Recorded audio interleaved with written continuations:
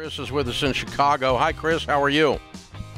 I'm doing well. I'm doing well. Thanks for taking my call. Sure. What's up?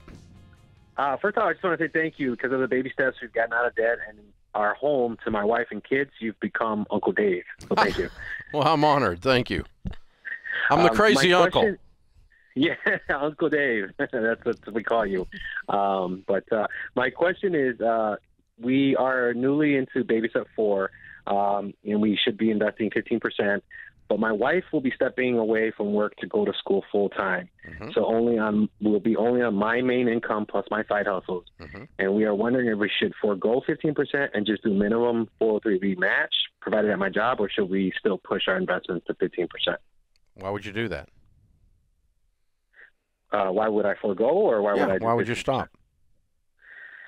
My wife is saying because we're on the one income, it'd be kind of tight on the budget.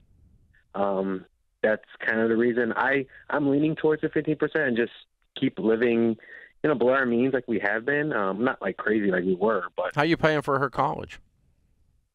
I work for a university, so she goes full free. Oh, wow. That's wonderful. What's she studying? She's going back to be a teacher. Okay. And how long will it take her? We're thinking roughly about 2 years. Good. Okay. And how much do you make, Chris? With side hustles, about 100. Okay. How many kids you got? 4. What did she make before? She made around 55. Okay.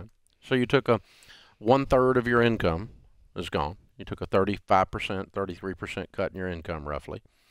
And you're going to have a tight 2 years in order to achieve a bigger goal, which is her goal of being a teacher. And there's a sacrifice to get to that goal. So I think you can make 15%, and I don't hear a reason to not do it. I agree with her that it is going to be tighter, but that's one of the sacrifices you're making for her to go to school, is giving up her income, and then she'll get her income back when she graduates, and maybe then some, maybe some on top of that. Depending on what she's teaching, where, that kind of thing. But I don't see a reason to stop it. Yeah, just to keep going. I mean, it's what we teach, Chris. Now, for 2 years, if you guys pulled back and just did the minimum, I mean, you sound young. I didn't ask your age, but is it going to make or break you? No, but you miss out on that growth when you guys still can be putting that 15%. So there's really not, there's not a reason not to. So I think it's the tightness is part of the decision you made when you made the decision for her to quit and go to school. And we made the decision for things to be tight for 2 years. And that's not unreasonable. You can do that. So it's not like you're not going to have food on the table or something else. So, no, I think you need to stick with it.